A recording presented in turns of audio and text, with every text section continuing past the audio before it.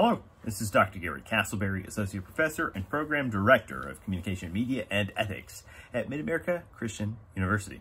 I'm here with a video discussion prompt for COM 3903, Integrated Marketing and Public Relations.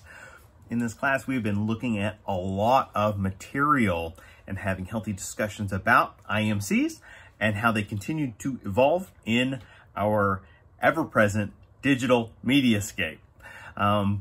As we round through the course, it's also appropriate that we put this in conversation with our understandings of definitions for and outlook toward public relations as a broadening field of professional employment and engaged opportunities moving forward. So here's what we want to do with this video discussion entry. I want you to consider a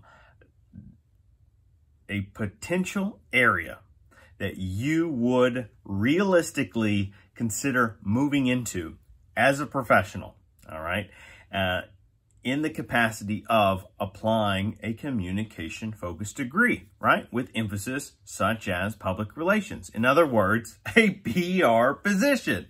Not just a social media handler, but someone who is authentically representing a business or organization, a corporate entity of some sort. One of the key roles that we will identify as a public relations specialist is the ability to generate positive and informative information about the organization. All right? So here is our video discussion task for this week. I want you to identify a hypothetical role that you could occupy, in which you could occupy a PR type position. Then the challenge for you this week will be create 3 types of information leads. In other words, generate 3 types of information that you could potentially be tasked with putting out there for public consumption. Now, let me clarify. We're not asking you to write or verbalize 3 press releases. You're not embodying that role. What you are doing, though, is identifying what kinds of information you would be putting out to the public as a PR specialist.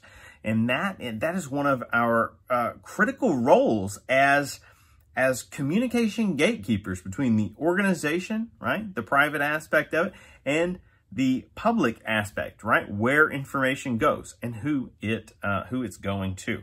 So we're simply identifying not only a position, right, or rather an organization that we would like to represent, but we're looking at 3 types of information that you would organically be coming up with to promote, right, to put a positive word of mouth forward on behalf of the organization.